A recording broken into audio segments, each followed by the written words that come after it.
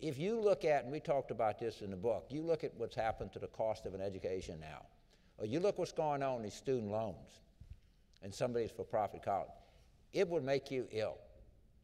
And right now, we're getting to the point in this country where economists are starting to say, maybe the value of an education, the cost of an education is not worth the value. That is an assumption that we would have never made when we were young. We always knew that the education was the most valuable thing. They wonder themselves, what's happening here? They're raising tuition. The access is being cut off. They're getting strapped with loans. You'd be partisan here for just a second. One of the great things that President Clinton tried to do this, President Obama accomplished. I think it's one of his great accomplishments. Used to be the student loan program ran so that money would go from the government to the bank would lend the money, the government would assume the risk, and the bank would make the money off the interest. The president said, no, we're going to lend the money directly to the student, we'll assume the risk, but the government would do it. And it saved, I want to say, $60 billion. And Romney said if he was president, he'd change it the old way. They had conservative economists saying, I don't understand why he's saying this. It makes utterly no sense in the world. Why are we trying to make an education more expensive when everybody from this room to every person in every focus group knows that education is the ticket to the middle class. It's the ticket to everything.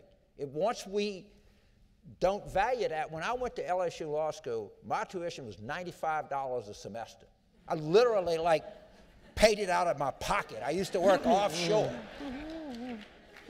Who in the hell goes to law school today anywhere and pays the tuition out of their pocket? And these kids coming back from Afghanistan and Iraq, they literally recruit them to go to these for-profit colleges. They sign them up for this horrendous student loans that they get, and half of them drop out. The skills that they get are not what they need.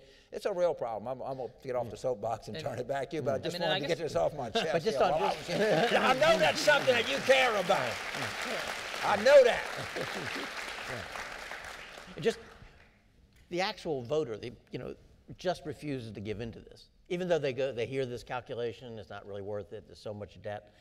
They are desperate for a strategy for themselves to figure out how they come out of this. It's very different than other countries. I do work across the world, particularly in Europe and particularly in Britain. When you do focus groups, in the current contraction there, it is very bleak. Now, they're looking for collective action. They're looking for the government to do things. They're looking for change of policy.